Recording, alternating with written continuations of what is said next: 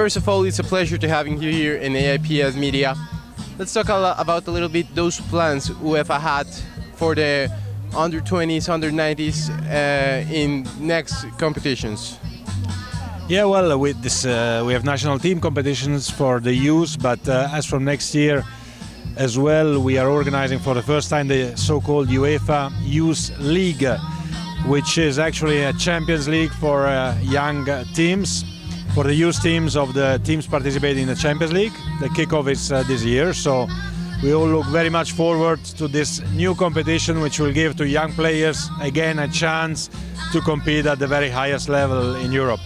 We have known that you don't want profit about it. You only want young players to have experience in the Europe matches, in the Europe thing. They're gonna get it in their national selections. But don't you think this could be maybe a chance to have a little bit of profit in not this year, maybe 10 years, 20 years? No, I have to say with the youth competition, be it national team competition or club competitions, as well as with the young referees where we have a lot of programs, we never look at profit. We look really at the development of the players, at giving them the opportunity to compete at the highest level, because at the end this is what makes the football better, and our philosophy in any case is always to protect football. If we protect football, if we protect the game, everything else, including the popularity of the game, including then the commercial part, the business part of the game, comes by itself.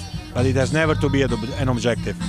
Let's change a little bit the topic, because we have an Europe team, a UEFA team in the final of the Confederations Cup. It's Spain. They come from World Cup, they come from Euro to Euros. What do you think about not this team but the Spanish football in general? Spanish football is top level. Some great clubs. They have been dominating European football, especially at national team level, but also club level in the last years. So I think Spanish football is global football, is world football, is European football, with great teams, with great national team, under 21 champions. Even on women's football, the under 17 team has won the match for the third place here at this tournament. So Spain is one of the great countries of football in Europe and in the world.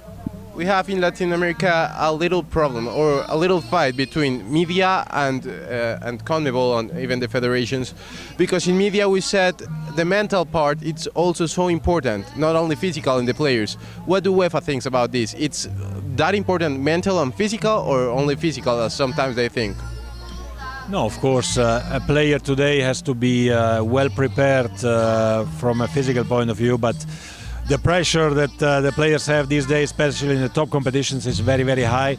So they must be very solid also mentally, and it's important. And this is the same for the referees, by the way, with whom we are working directly. As far as the players are concerned, it's a matter for the teams. Referees, this is our team. It's important to prepare them psychologically as well as physically, and to give them best conditions. Let's change one last topic about referees. UEFA have made a great job with them. They have another assistant referee now. Do you think maybe could be that FIFA accept the other assistant, and in bigger competitions like World Cup and under 20, under 17 World Cups? Well, I hope so. We all hope so, because we had a great. It had a great impact. It was very positive for us.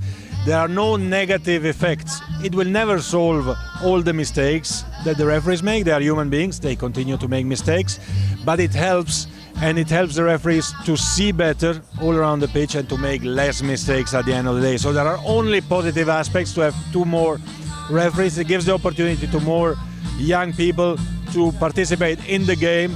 So I'm sure that sooner or later FIFA will also accept the additional assistant referees, and we are all looking forward to this and to improve refereeing.